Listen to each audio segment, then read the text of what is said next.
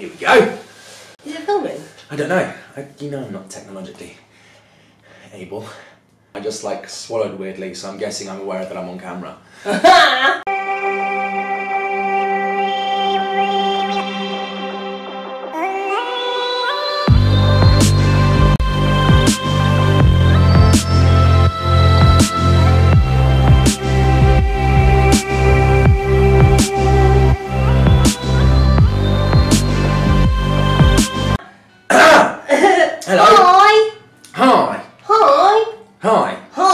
I'm naked underneath my towel right now because that makes me feel more comfortable. You know when they say, no.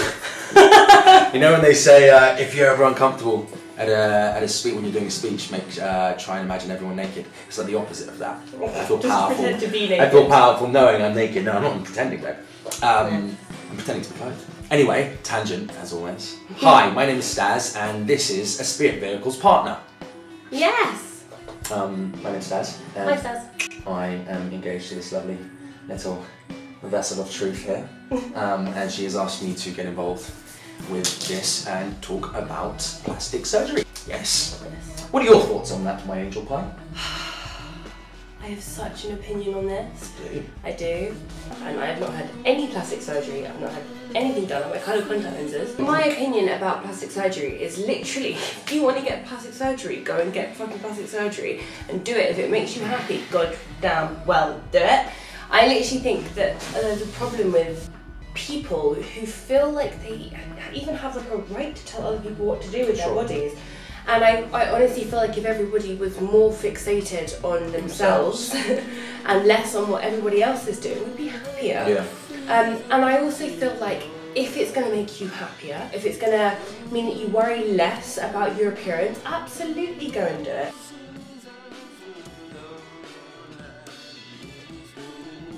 Because in this day and age, there is everything from every angle saying, you should look like this, you could look like this.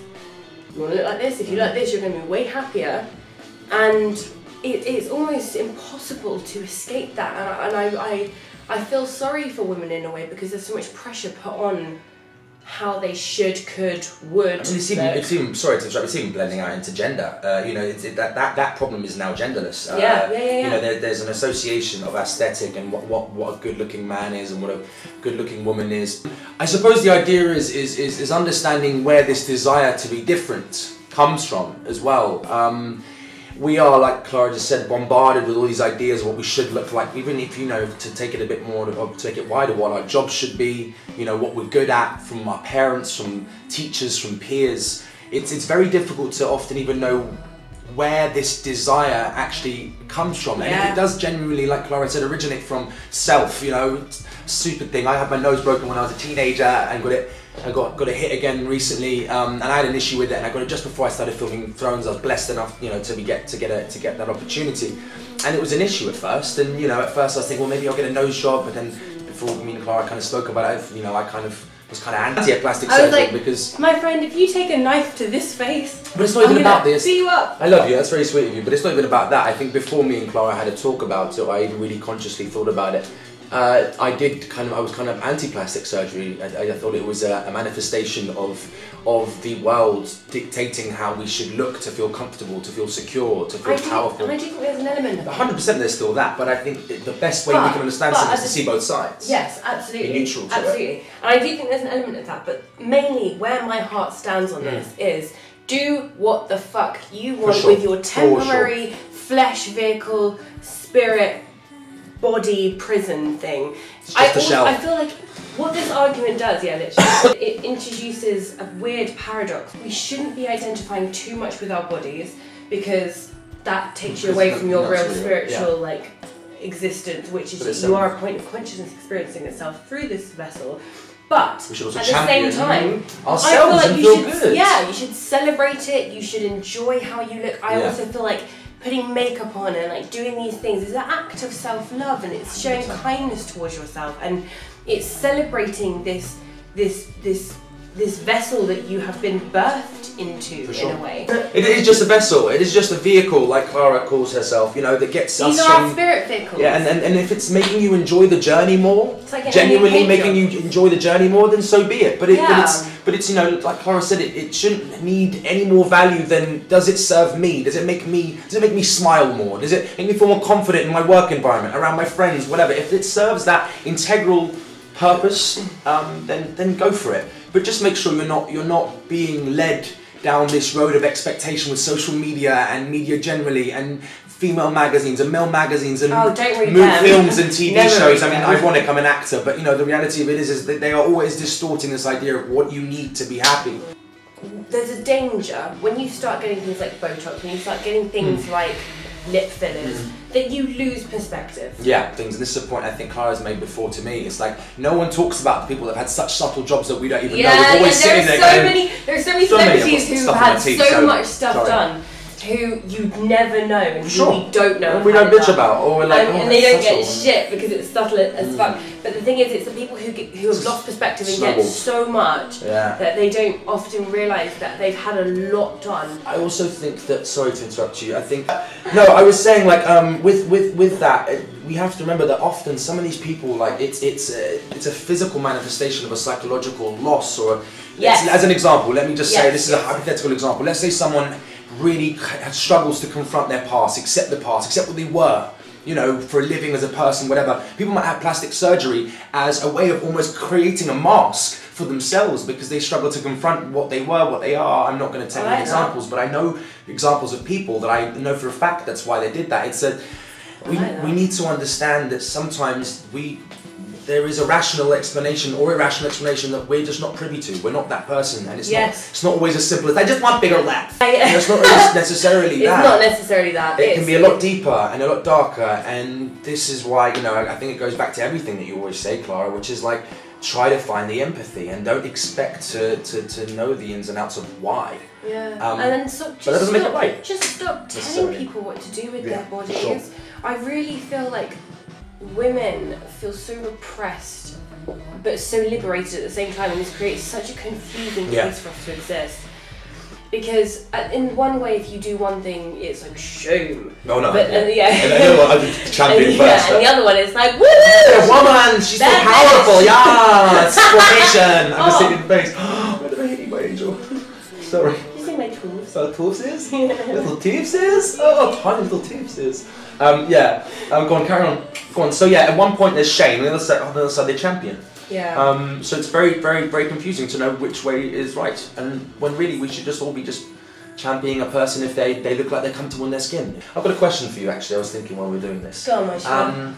How the bad side of this, as much as we want to be fair and neutral and look at both sides, my opinion on the bad side of this, and I want you to tell me what you think and if you agree, is the byproduct, by proxy, what happens with all these ideas is kids, young kids, get into this whole idea of makeup and dressing a certain way and wearing these certain heels. I was on set working on a production at the moment, talking to a 10-year-old, I think 10 or 11-year-old girl, stupidly intelligent. She was telling us how she had friends who, you know, who wear like makeup at the age of 10.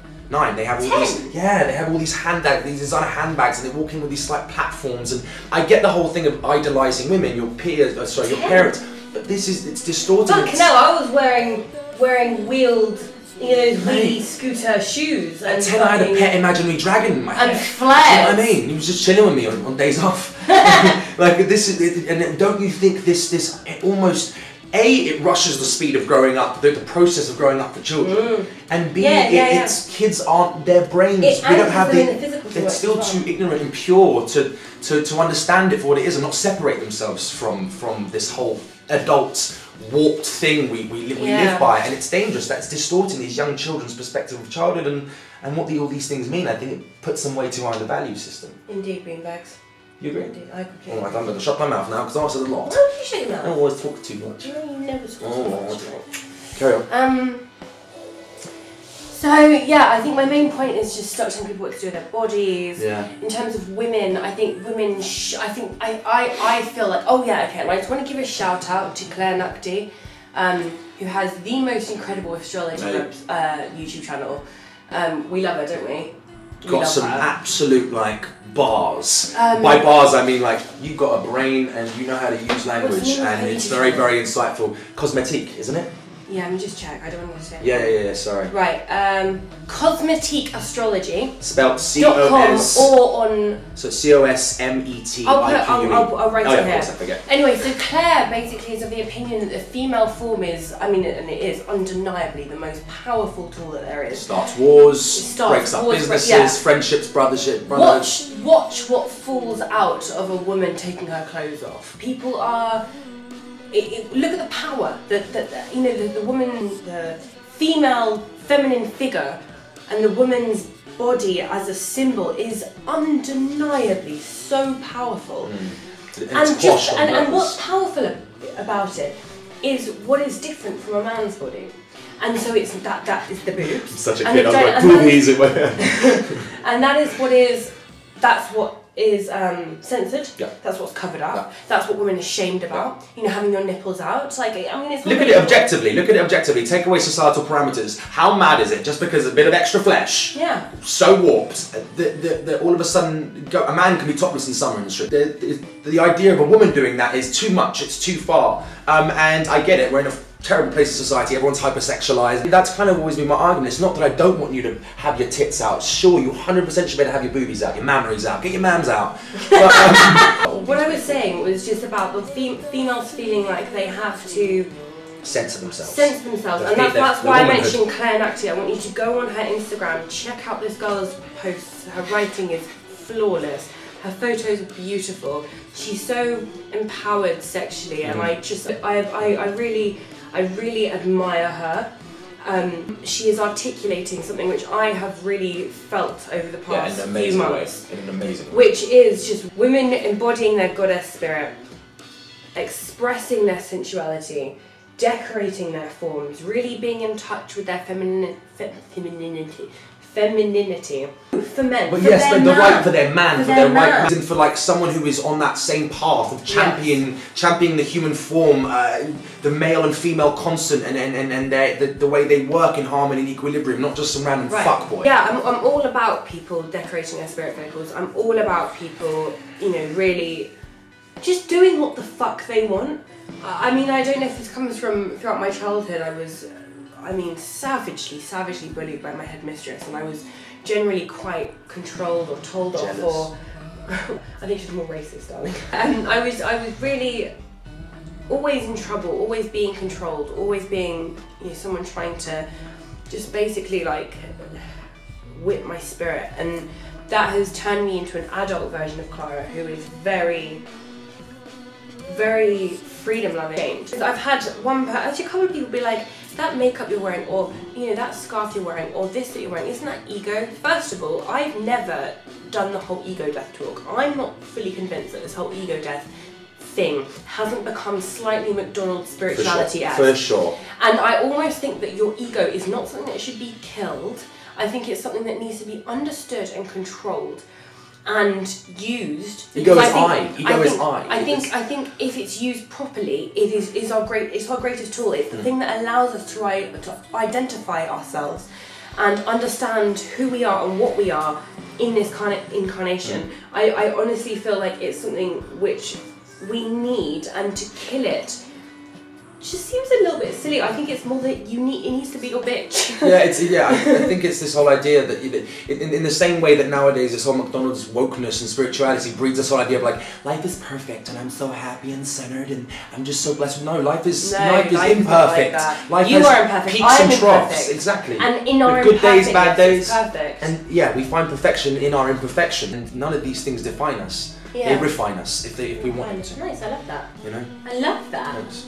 Yeah, nice. Okay, well, I think... Alright. Thank you very much for inviting me in this. Yeah, nice to meet you. Thanks.